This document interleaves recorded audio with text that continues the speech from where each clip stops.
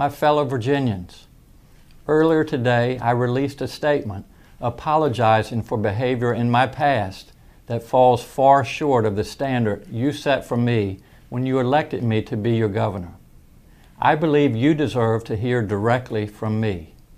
That photo and the racist and offensive attitudes it represents does not reflect that person I am today or the way that I have conducted myself as a soldier, a doctor, and a public servant. I am deeply sorry. I cannot change the decisions I made, nor can I undo the harm my behavior caused then and today. But I accept responsibility for my past actions, and I am ready to do the hard work of regaining your trust. I have spent the past year as your governor fighting for a Virginia that works better for all people. I am committed to continuing that fight through the remainder of my term and living up to the expectations you set for me when you elected me to serve. Thank you.